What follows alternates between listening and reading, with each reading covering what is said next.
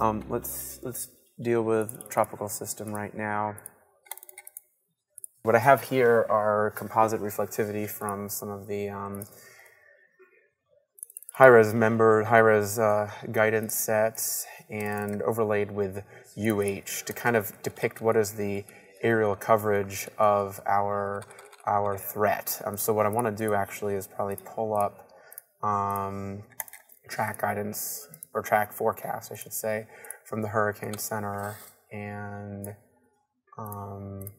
make sure that our 5 area really encompasses the northeast. So northeast quadrant and then a bit into the northwest. So 12Z to 12Z. So this is pretty much the track through our forecast period. And so I'm going to want to, based on the latest information from NHC, bring it all the way up to that general point, and then accounting for the fact that we're going to have a northeast quadrant, a lot of theta E spreading inland, I want to go to the north a bit. So bringing marginal in and then tapering it down along the coast like this.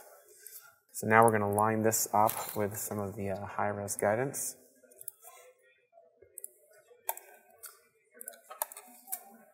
And looking at 12Z, this is the NAM. You can see UH tracks with these feeder bands depicted well by this updated 5 areas, kind of reinvigorating near the system center.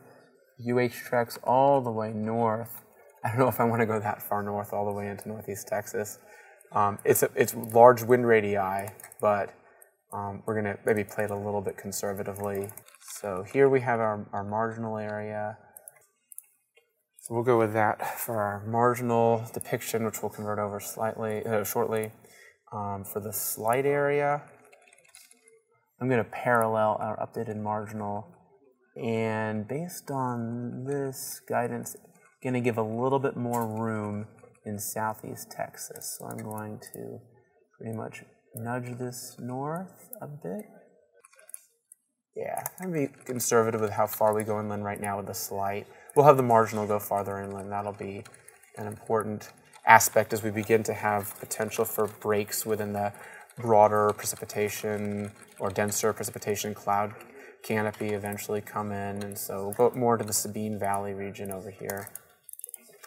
So that'll be kind of an updated slight area over here. We'll have the surrounding marginal. So we'll handle this. So it'll look something like this: marginal and then slight. Last but not least, we're going to use make some adjustments to the general thunder, which is going to surround everything. We'll have use the Schreff calibrated thunder guidance, which takes into account cloud thunder physics parameter, looking at cape layers extending deep enough into, or cape extending deep enough into icing layers aloft for charge separation, that is equilibrium level temperatures that are colder than -20 Celsius. Kind of using what we had as previous calibrated guidance, something like this. Pretty good signal. Might smooth this out a bit, kind of deferring more towards the coast, kind of looking at the equilibrium level temperatures that are colder than -20 Celsius in the color fill here. Let me update this. Still not sure about this stuff. If we do, it probably makes sense to go a little bit farther south.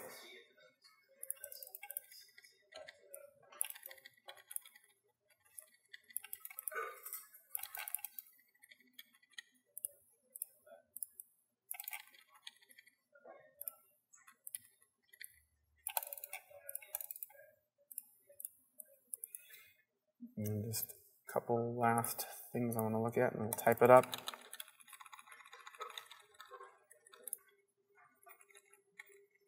Based on this run over here, kind of extend things just a bit to the northwest. Ever so slightly, where I think they could recover. All right, I'm going to type it up now.